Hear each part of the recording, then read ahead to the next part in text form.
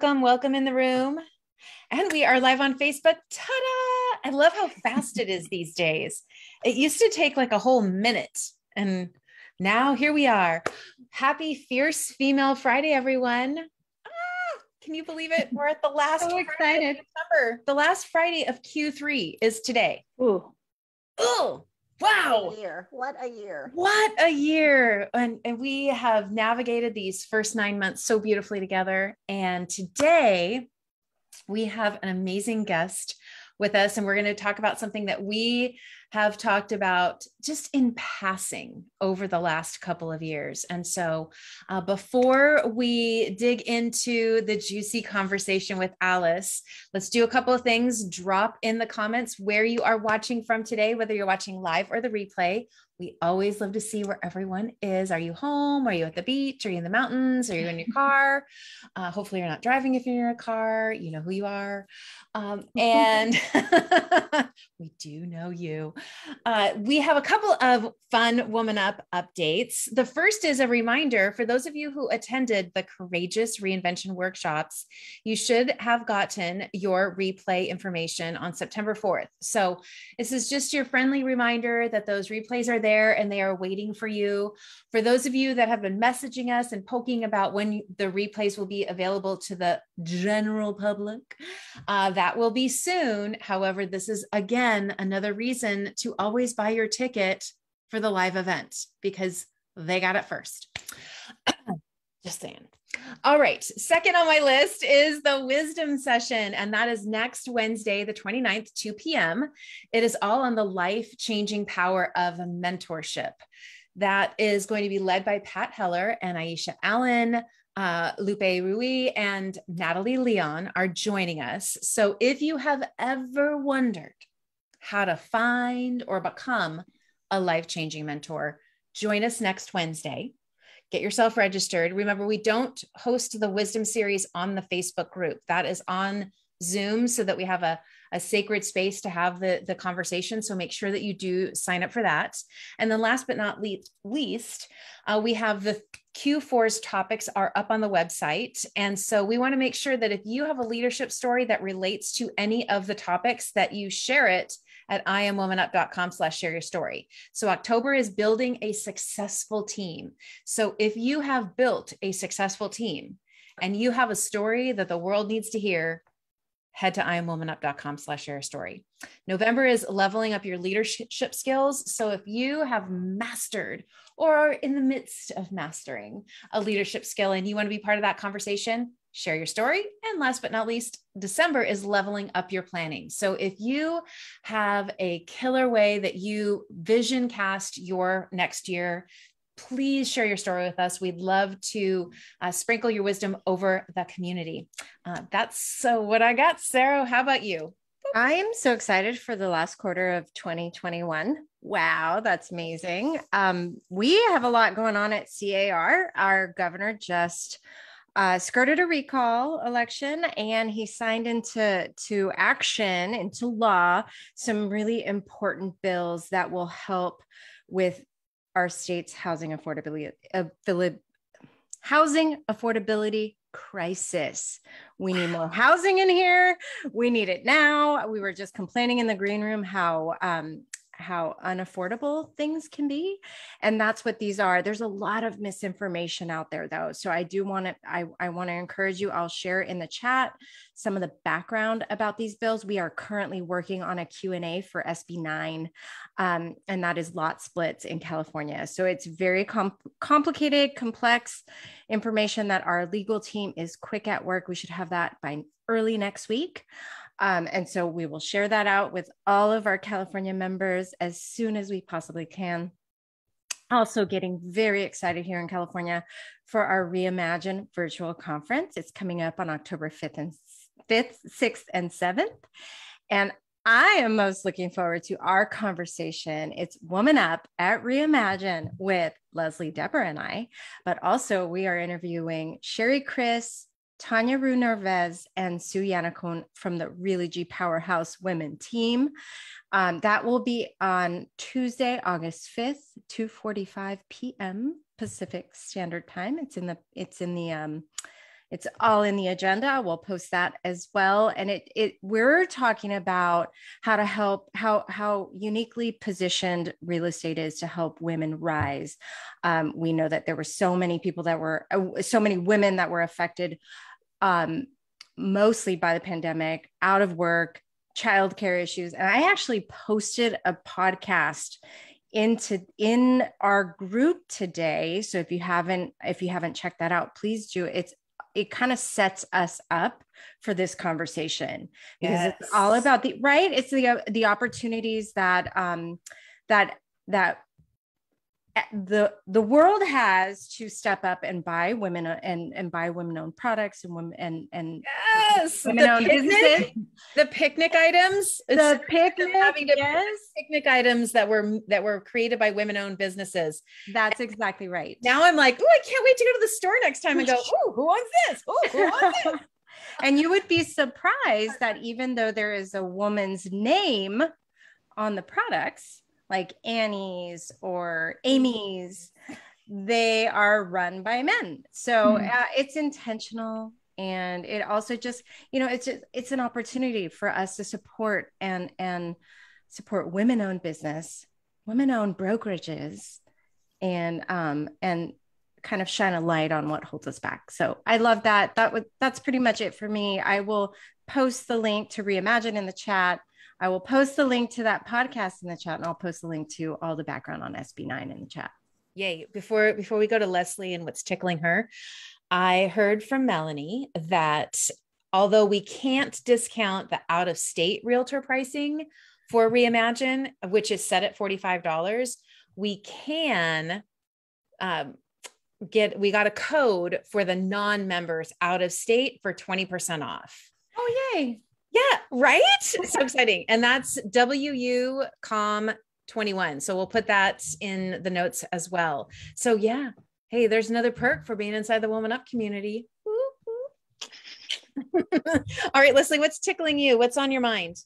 I want to emphasize one of the things that Sarah was talking about in terms of the Reimagine conversation. And I just want to say from my perspective, it was out of the park. It was an amazing, I just remember writing notes madly and being so amazed at these women who I know and I've spoken to in the past, some for a long time. And yet just the concrete suggestions, the outlook, the perspective that they had to offer. I'm not going to go into any detail, but I hope you'll listen in, because it wasn't just same old. It was really dynamite. In terms of what's on my mind, I have a Coffee and Conversations coming up on October the 13th.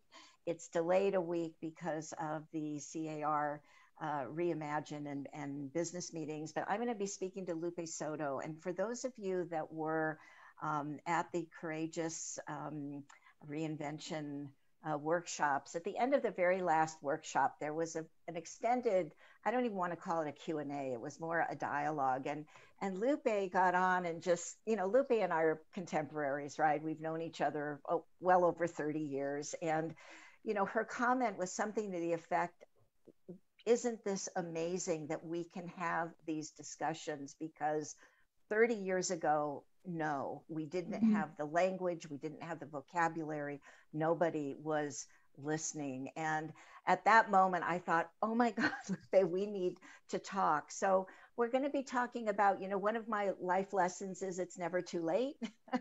And in September, WomanUP has been talking about mentoring, and we are going to be talking about how valuable it is to have mentors that are younger than you. And I'm looking at Sarah and Deborah in particular, to help you navigate a world where you're an immigrant, as good as you can be at all kinds of tools and apps, you didn't grow up with it. So I think I know it's going to be fabulous, and I hope you can join us. So that's what's on my mind right now.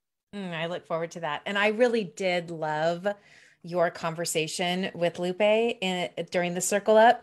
And so it's another reminder for those of you who purchase tickets to the actual event, you actually have a replay to that. So it's like, don't miss it. It really is so beautiful. And it's such a great reminder. And then last but not least, I want to echo what both of these ladies have said about the reimagined conversation with Realogy.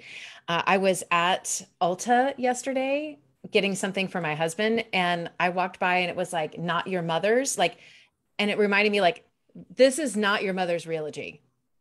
And Woo, yeah. like, it's such a, like, you want to come and listen because we kind of have given them the over the years the jokes like the Titanic and how are they going to turn and make some changes. Woo! Listen in. It's a good one. Okay, so without further ado, Alice. Yay, let me read a little bit about Alice. Yay. Alice Myerhoff is a versatile dot connector who delivers best-in-class corporate sponsorships for global mission-driven organizations. That speaks to my soul. She is an inspiring sales leader and author who draws upon a deep well of corporate and multicultural experience to forge mutually beneficial, trusting relationships for profit and nonprofit constituents. Alice is a collaborative partner who balances a boots on the ground approach with a strategic mindset to grow entities, scale partnerships, launch initiatives, and generate revenue. She is also a voracious learner who masters new industries quickly and has built customer portfolios from the ground up in education, real estate, advertising, and entertainment. Alice was also one of our speakers. She talked about getting more women on boards last year at the virtual experience that we hosted on our private island, where we danced with each other's avatars. Welcome, welcome, welcome, Alice. Thank you so much. Thank you so much. Thanks for inviting me. It's so good to be back. Alice, yes, you were here a year ago, and we'd love to know how you've been, what's new. It's been a year, so tell us, what are your changes? What are you up to? Yeah, well, a year ago, I was working at How Women Lead, which is a nonprofit that supports women in leadership with a particular focus around getting women on corporate boards, hence that being the topic of conversation.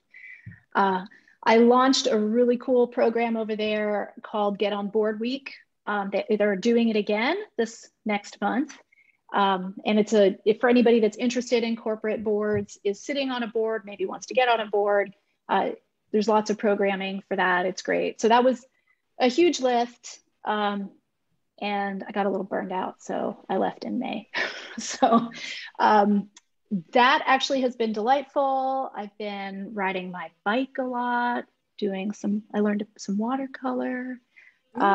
So just really kind of enjoying my time with my family and doing some contract work here and there. So I'm doing a little project right now with a higher education news nonprofit startup and helping them kind of figure out how to monetize what they're doing from a paid media perspective. And, just doing little projects here and there. So it's been nice having a little space for myself. Can we dig in there just a bit? Because I'm kind of wondering what that looks like in terms of an organization and what are the challenges? Because I know that paid media, and can you explain a little bit about what that is? Because we kind of know it a little bit in our world, but it might be a new concept for our listeners. Sure. So this organization is largely funded, or has been largely funded, by foundations. So as you may know, the news space over the last several years has gotten pretty hammered. You see from your local news outlets them kind of going, could you please send us some money and help us stay around? It's because the news has become free, essentially. When it moved online, everything kind of became free. So they've been really struggling with how to stay around. This particular organization is interesting and doing something very innovative. They're called Open Campus Media. They're focused on higher education, but particularly how they're questioning a lot, like how is it serving communities and students? It's pretty expensive to get a college degree, and does it always pay for itself? No, it doesn't always pay for itself. So and there's a lot of disruption in that space. I'll stop nerding out on higher education, but to address the question around paid media. So they've been getting foundation money because there's a lot of people that are really interested in keeping these news organizations around. But they need to diversify their revenue, and paid media, which means when people buy advertising and the readers see that advertising in the news, that's paid media or sponsored content. So I'm helping them develop those programs and selling some of that stuff for them. Alice, Did I explain that well? we want to kind of get your perspective on is this whole mentorship versus sponsorship confusion. Yeah. And we've spent a lot of time talking really about both of them, you know, and certainly the value of having someone that can kind of show you the ropes and really give you advice in terms of being a mentor is critical, you know, whether it's a formal mentorship or not. But it seems to me sponsorship is really a whole nother category. And I'd love to hear your thoughts on sponsorship and what it is, what differentiates it, and how you go about doing it. Sure. So the big distinction with mentorship and sponsorship is that in a sponsorship environment, what's happening is the sponsor is using their social capital to promote the other person. So mentorship, you're giving advice or getting advice from a person, and that's of course really helpful. But in the other scenario, somebody's maybe making an introduction on your behalf or recommending you for a speaking spot or, you know, to be someone's agent or whatever, right? So they're putting their neck on the line is a bit extreme, because I think especially for us women, sometimes we worry about our own social capital being compromised when we make these introductions. And I think we don't do it as often as we can. So, but that's the big distinction is using your social capital to lift someone else up. Right. And it was interesting what you just said about women being hesitant to do that. And I'm wondering where that, I mean, I hadn't really thought about that before. Is that really true? Is it just part of the women not being on the playing field? You know, I really am kicking myself for using sports analogies because oh my gosh! So you guys have got to forgive me. Like I'm channeling Gino Blafari right now, and I don't want to do it. Hysterical. Yeah, I think it's true. I mean, I've seen myself do it where I go, gosh, you know, I want to help this person, but I don't really know. Are they that good? Is it somebody going to think poorly of me if I make the introduction and then it doesn't work out? So I think, and this is just my guess, I think the reason for that may be, you know, we have to work harder to get where we're at as women, right? So that social capital is very precious, but really it doesn't cost you anything to make those introductions or to make that recommendation. Guys do it all the time. I mean, think about guys on the golf course, to go back to sports, right? I mean, they're like, oh yeah, I'll give you that guy's number, or, you know, they don't even hesitate. And I think we need to be more like that, which I don't always feel like we need to be more like men, but. All right. I'll be the one to say it. I'll be the one to say it. Uh-oh. I think when women were getting into the boardroom, we were taught under the guise of the zero-sum game. There's one woman allowed at the table and it's me. Right. And I think what did that do? And the reality is that even if a guy makes kind of a crappy recommendation and the guy comes on, like he gets booted, but there's lots of other guys there to like cover it up. But when you know what I mean? Yeah. And so I think that we are slowly learning the power of a collective at the table, because we aren't always the only at this point. So we have our wing women and our wing men, those men who are like, man, it's so great to have a female's perspective at this table, or some diversity of thought in general. And so they're already on the train. And so I think it's just those two camps are still kind of fighting a little bit. And so there is a level of feeling like you're going to lose your social capital. And I remember watching this video, I think it was like right at the beginning of the pandemic last year. And it was this guy who kind of reminds me of, oh gosh, what's the Virgin Atlantic guy's name? Branson. Robert Branson? Richard Branson. Yes, that guy. That guy. The white hair guy. Reminded me of him, like that kind of like recently. Yes. Just a little tiny guy in the history, but they were talking about how even in their circles, like a guy will be making a really poor choice in words or making a joke, and no one says anything because they don't want to lose their social capital at the table. And that's just hanging out with a bunch of people having beers. Right. Mm-hmm. And so I think we're slowly learning to build our confidence in that. Really, if our social capital is broken because we're asking to bring another woman on, is that really the social capital we want?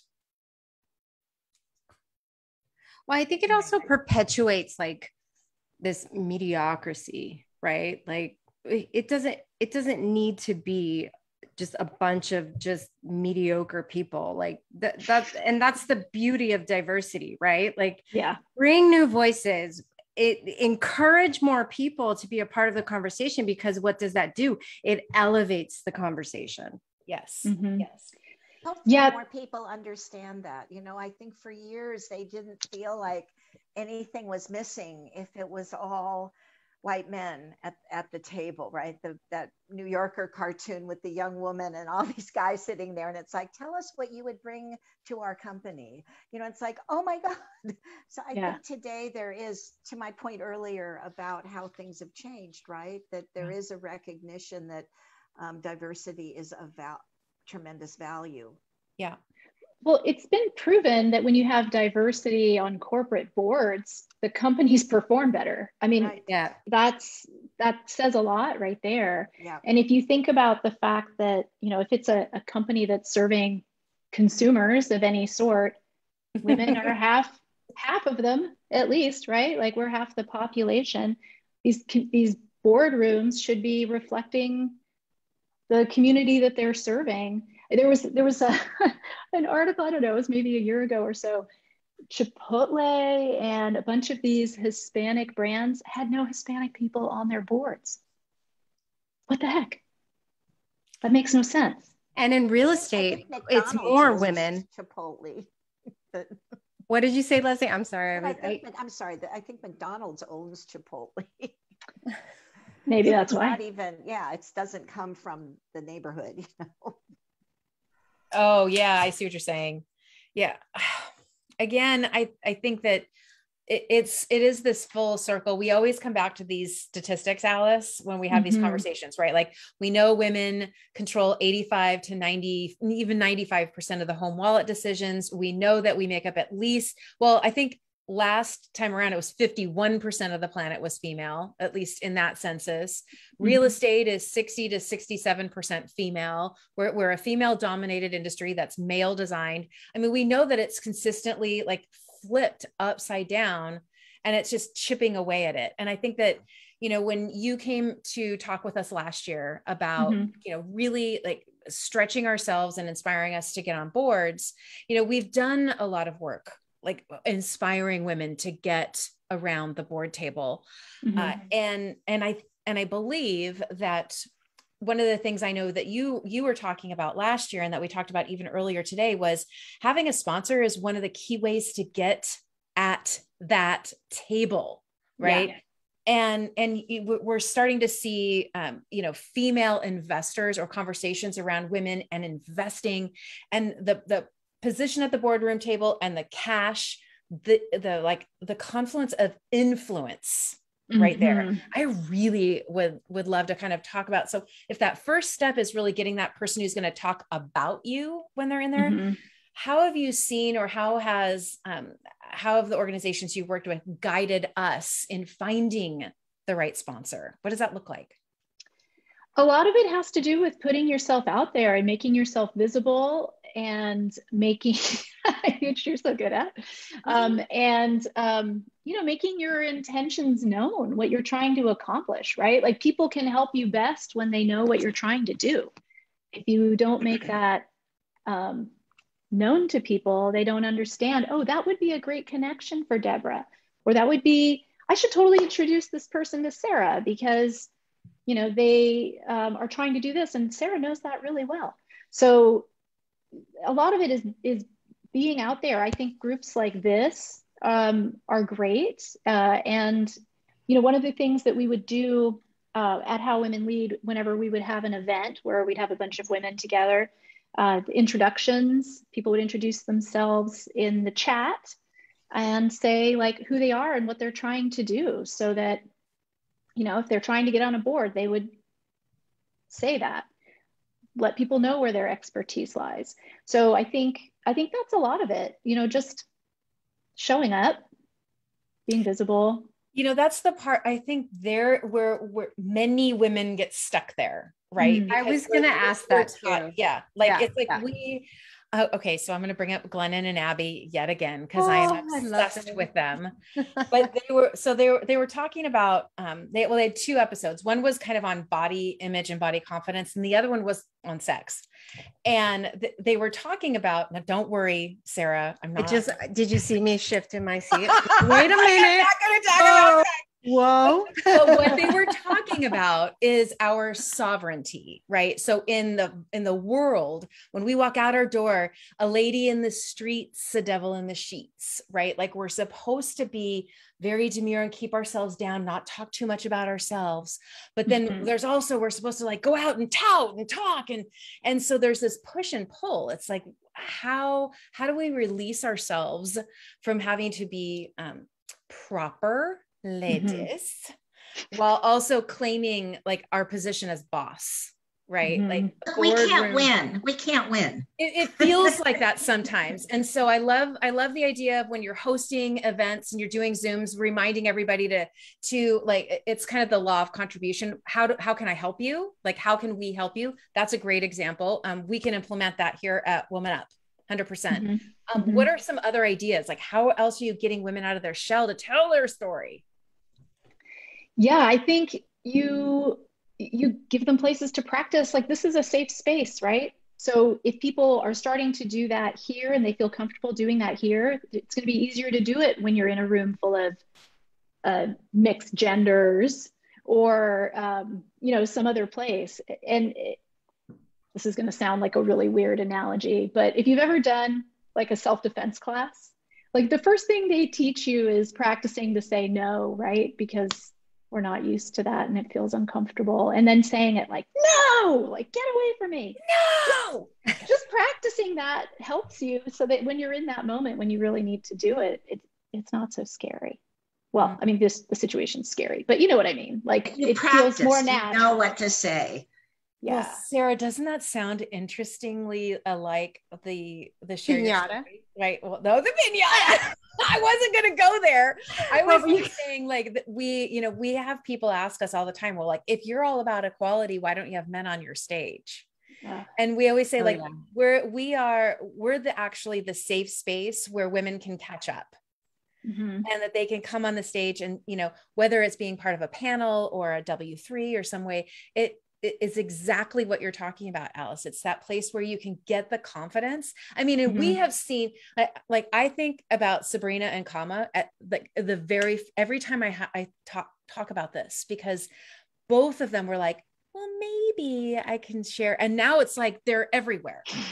They're like building their empires out loud. They're hosting events, they're emceeing things. And both of them say it's in part to the ability to practice here. Right. And so I think now my mind's reeling, like, how do we get practice in this? Like 2022. There's also, it reminds me too of Mia Mercado, who was on our first WomanUP stage back in 2017. And she said, she talked about like being mentored and sponsored and wanting to give that back. And you know how many people reached out to her from our audience that she still has a relationship with. So it was that ability to broadcast the fact that that was one of her values and what she really attributes to success and being able to give back to that community. And I believe it's the stories of every single building block of all these stories that truly makes up the WomanUP community. It really does. And so that being said, what a great segue into, what is your favorite story of how a woman has been able to find a sponsor and really use that to gain traction in their careers? So I have a story about somebody probably a lot of you know, which is Katie Lance. Oh, she's watching. She's watching. How's Katie? Yeah. Katie, I hope you agree with what I'm about to say. So Katie, I was working at Inman News when Katie interviewed, and she interviewed for a marketing manager position. And she was coming from a local real estate brokerage where she had been doing marketing. And I don't know, there was something about Katie. So I hired Katie to come in, and, hiring and sponsoring, like it's all kind of related. But the thing that I think really made it easy to be a sponsor of Katie is she was really clear about what she wanted to do, and she was kind of up for trying anything. So, Katie, you might even remember which conference this was, but early on, there was a conference where we had an opportunity to send somebody to sort of represent in the news and I think do some speaking even. And I think I had just had a baby and I was just like, I can't do this. Katie, would you want to go? She's like, sure. And now look at her. People are paying her lots of money to show up at these events and speak. And, she's built a whole incredible business out of that. So, Katie, I don't know if you consider me your sponsor, but I consider it. She remembers it. She definitely remembers it. Oh my gosh. She says, you sent me to Nashville. That was Nashville. Yeah. I have a little Katie story, and I've never even talked to her about this, but I remember it vividly, that I hired Katie to come down and spend a day with my staff to talk about social media. And I remember when she told me how much it was going to be, thinking, what? That's way too low, because I, had been bringing in all these other names for strategic planning and so on. And I remember telling Katie, you're not charging enough. Of course, the next time we wanted to use her, she was out of our budget. And honestly, I was absolutely thrilled, because I think we do as women tend to not ask, and I'm as guilty as anyone, money conversations are not ever easy for me. But I was really happy to be able to say, you're worth a lot more than what you're, and this was many years ago, but I do remember it. This is okay. I feel like I've got chills. Katie and I have had conversations about what to charge over. We've started our businesses at the exact same time. And one of the things that we've always said is, it's so refreshing when you send in a bid and someone actually says, wow, this is pretty low. Like, is this a mistake? Right? Because usually everyone's trying to get the best deal. And so I think that actually, Leslie, is a great example of a way that you can sponsor someone's career. That's really like stepping in the gap for them, right? And saying, I see you and I see what other people are charging, and you need to fix that. And because we don't know, right? Most of us don't know. And whether you're in corporate, you're not supposed to talk about your salary, or if you're in the consulting world and everyone's kind of like, I'm just kind of throwing stuff out there, seeing what sticks. So I think that's an awesome example, Leslie. Oh my gosh. So I guess, are we at the stage where we're asking, if there's anything else to share? And I do want to say one other thing, because Sarah brought up Mia McLeod, who is just one of my all-time faves. And she also came and spoke to the CAR staff a number of years ago about leadership. And it's one of those things where what she said I had heard before, but the way she said it and her story hit me like a ton of bricks. And the takeaway was, if you're going to be a leader, you need to be visible. And it's, John is always saying, if no one's listening, you ain't got nothing to say, and it's really about stepping into that world where you're comfortable being seen, that vulnerability that, some people are going to like it, some people aren't. But if you want to make a difference, you have to get over it and be out there, and I think for women in particular, that's hard to do sometimes, certainly for my generation of women. I think it's has been a challenge. I can attest to that too. Because I just shared this analogy with some girlfriends over the weekend, and it's like, the wolf, the leader of the wolf pack. Yeah. She is in the back, and she's like making sure all of her tribe, her herd is in front and safe. Yeah. And that's how I feel I am as a leader, but it doesn't square with being seen and being, acknowledged and people knowing what I do. You know what I mean? Like that's something that I struggle with. Yeah. Yeah.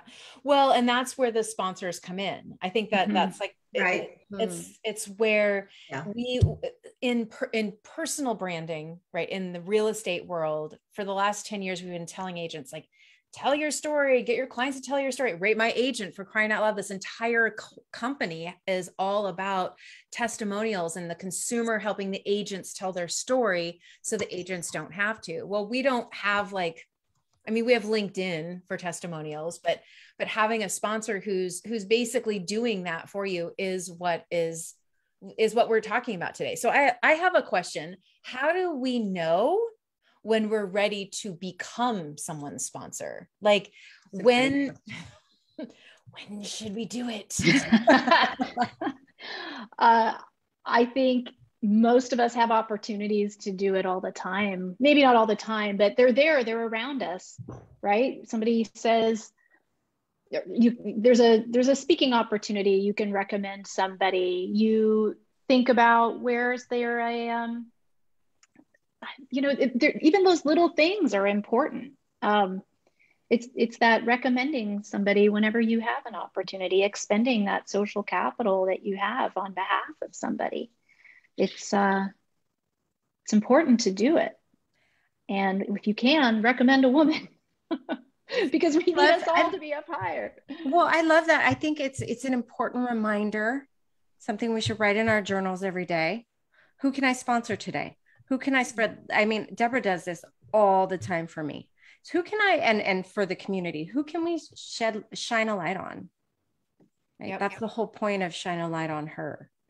It's so important. It's such an important reminder, Alice. Yeah. Yeah. And I love the reminder. Yeah. We all have the ability to do it in some way, shape, or form in our world. And because we know, we've had the conversation about women aren't always the first to ask, but when something is asked of them, they will gladly answer and or volunteer or whatever is going on, right? Sometimes to their detriment, they'll say yes too much, right? And so as leaders, what we can do is we can ask, what are you trying to accomplish in Q4? Yeah. What are your Q4 goals and how can I help you? And I do that a lot in my circles. And it is really interesting. I'd say about 50% of the time, they're like, oh, that's a really great question. I'm like, right. Oh, do you have a really great answer? Put some thought into that. I know I'm good at asking questions, but are you good at answering the question? Yeah. Right. And so us also knowing what it is that we want is, I mean, it's funny, but it's not, right? Like seriously, like ladies and gentlemen, sit down this weekend and think, what do I want in Q4? Like, what is it that you want? And then write a list of the people that you think are capable of helping you. And Deborah has, and here's a shine a light on Deborah. She has a great exercise. She has a great exercise for finding out what you want and how to articulate it. So there you go. Thank you. There's some sponsorship. Oh my goodness. I was just thinking of a time that I had a sponsor, and I don't know that I even really realized what it was until this moment. And that was this woman, Kari Anderson, who speaks quite a lot about relationships and communication. She was doing consulting for Salesforce and had recommended me to be a blogger for Salesforce, which was an amazing opportunity. And I'm so grateful that I said yes, because it just led me down a different path. And I actually ended up writing a book and trying a whole bunch of different things. And, you know, it was this confluence of somebody going, they need somebody. This person seems like they could do it. I don't know that she'd ever seen anything I'd written, to be honest. I don't know why she thought I could do it, but she made the recommendation and, you know, kind of changed my life. So, wow. Wow. It's time to say thank you to her. Yeah, thanks, Kari. And that's a great reminder too. You know, we'll talk a little bit about that at the wisdom session next week about how to be a great mentee, but it's also like how to be a great sponsee. Sponsorer. What is that word? Like to be Sponsored, receiver of sponsorship. To be sponsored. Sure. Let's say that. Like to be the one who is supported. Like part of what we can do is to give back by at the very least saying thank you. Wow, you did this amazing thing for me. But we can also, you know, ask them the question, what can I do for you? Right. Mm-hmm. Like the reciprocity, I think that is where women shine. We think about that a lot. And so that is a way that that's our emotional intelligence, right? It's like, it is the leading from the back of the pack. I love it. Yes. So good. Oh my goodness. I don't want to stop this conversation. You know, Alice, I love what you said in your answer to one of the questions about really kind of honing in on what you want from your sponsor or from your mentor, and not having it just be like, let's go out for coffee. You know, I know it, you know, we're all busy, really busy, and having kind of an unstructured relationship start that just feels like, to be honest, it's going to like drag you down and through it. Not that it will, but just, you know, when, you know, you add one thing to all of our schedules, and it, well, not mine, but yours, you know, and it's going to be a lot. But the idea of connecting on a shared passion, and really having it meld with what's already going on in that person. I'm not really articulating this very well, but you did in your answer. You know, it's really got to be, you know, like the whole thing about if you love what you do, you don't work a day in your life. I mean, that's how I kind of feel about relationships that are mutually giving to each party. That's what this is all about, you know, and I think that's what I was alluding to in terms of what Lupe and I are going to talk about is, you know, people look at us and want that mentorship, but we also want to go like, all right, you were born in like 1980, like what does the world look like for you? I need to understand it. So there's a reciprocity there that I think is very valuable. Yeah, I think I can put a little bit of context around the coffee part of that, because that was in some notes that we had before. So one of the things that happens a lot when you are a person who's known or a person of influence is people reach out and they just kind of say, "Can we get coffee sometime? Can I pick your brain? Can I pick it?" That's the other one. I know Katie's cracking up. Yeah, we've had this conversation too. And it's such a weak way to start a conversation, because like, you know, why should that person do that? Why should they give up their precious hour, half an hour? And I think you need to set that stage for them. You know, think about, you know, how can you reach out to them in a way that is not just asking for their precious time? Like, can you offer them something of value? Maybe you saw a cool article that is relevant to something they're working on. You could share that and start to build a relationship. It's a little bit sales 101, right? Like, you don't want to reach out and just do this kind of lame, cold, hey, you want to buy something? You want to build a relationship. Yes. And I mean, the very first WomanUP, I mean, this is like going back, but I did the talk on mentorship, and I have this full list, and it was things that you can do to say thank you to a mentor, like recommend them for an award, like a leadership award, you know, recommend them as a speaker, write a LinkedIn review on how amazing they were in helping you achieve a goal. Like, there are some free things, people, that you can, it's about taking the time. right? Yeah. It's about slowing down and taking the time. And one of the hacks that I did have done on my schedule is after I go to a conference, I'm always meeting people at conferences, whether it's virtual or not. And I always schedule an hour the next day to follow up with everyone. I was like, oh my God, we need to connect. Oh my gosh, that kind of thing. And then I always will do a couple testimonials for the people who spoke, right? Nice. But I have to And intentionally. that only takes you an hour? It only takes me an hour. No, because I have a formula.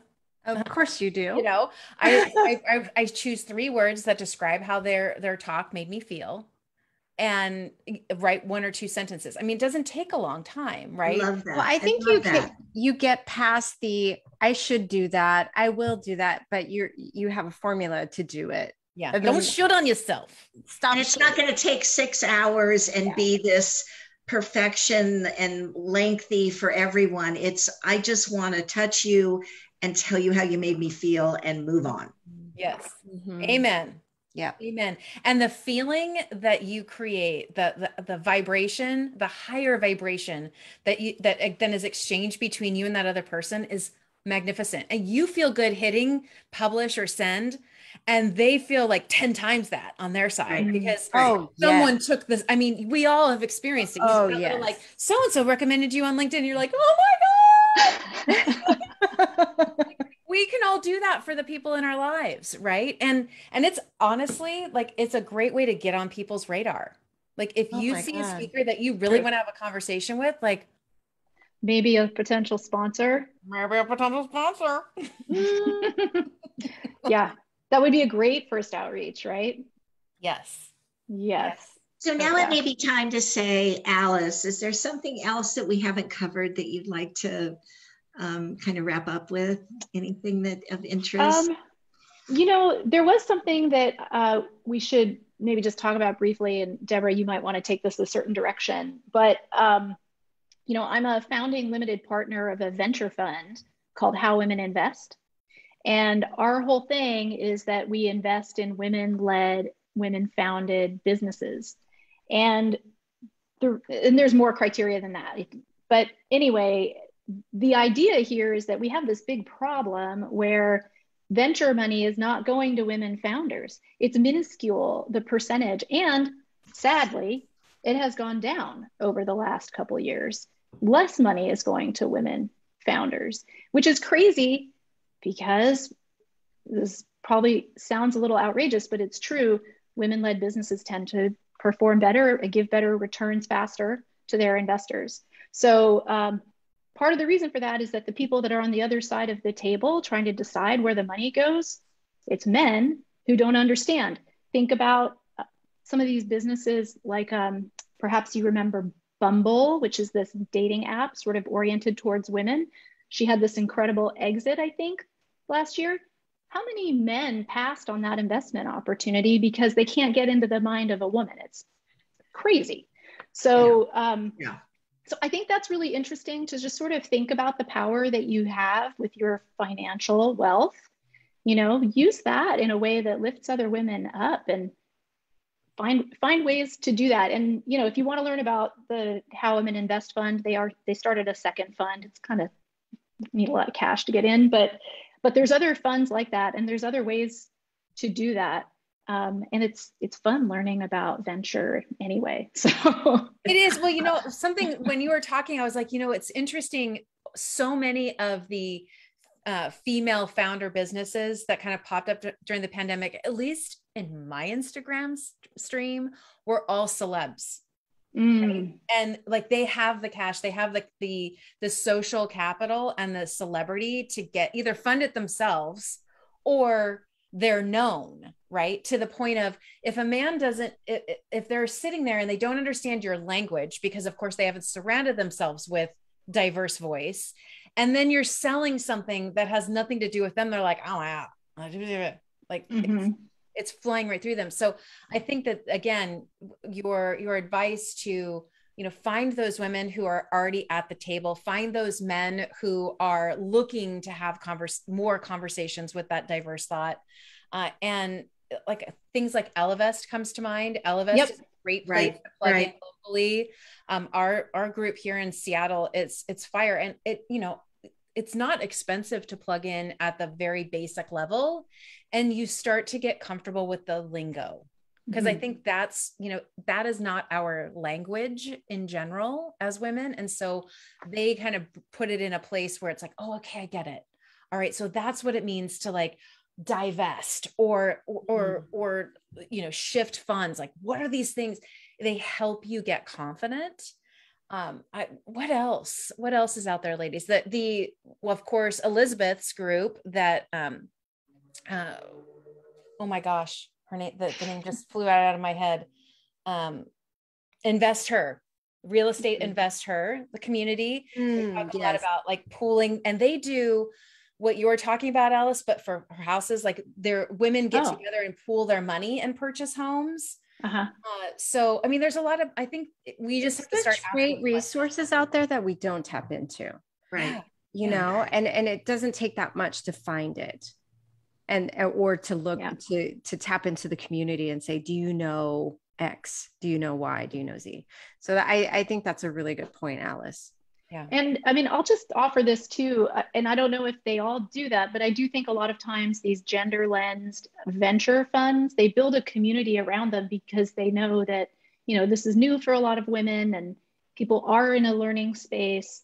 So it's also kind of a cool way to build your network. Like How Women Invest has a Slack workspace, and people are putting opportunities out there and things like that. So it's worth looking into for all kinds of reasons.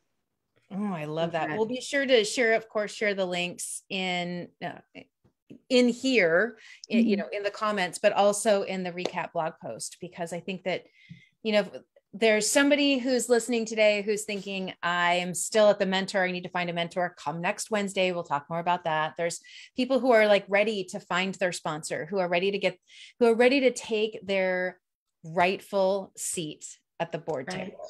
Right. And then we have women who are there, who are like, where do I put my money now?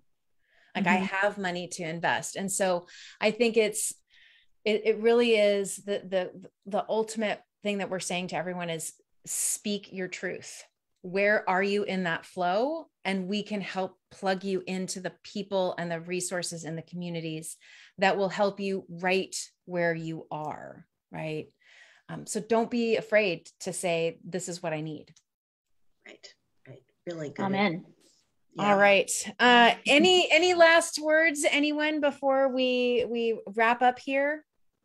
Or good. Alice, I just want to say kudos to you for a few months ago saying, I'm burned out. I want to do something different.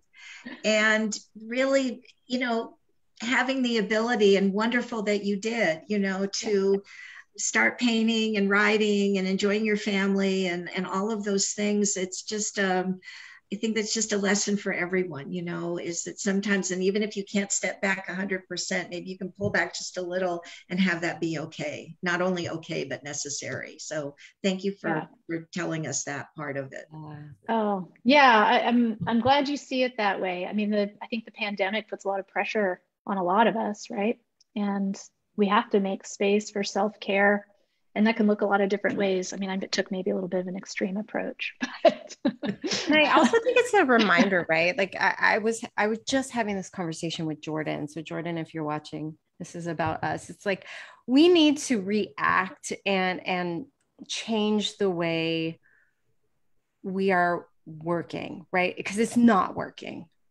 It is not working. I mean, if you think about like the burnout and what the pandemic has at least the silver lining of it has given us this great power to reset our work, our lives, and how we work, right? That keeps coming up for me. And as businesses, as corporate America, as real estate companies, I think we have a tremendous power to provide a empathetic, collaborative environment.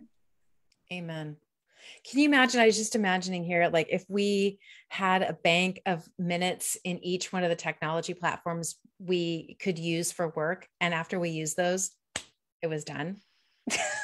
Yeah. Like how productive we would be to get all of our work done before that bank of hours was just done. Right. I think because it's the unlimited feeling of time that people just continue to keep working. And if I know I only have this much time left, I'm going to get my stuff done so that I can actually live.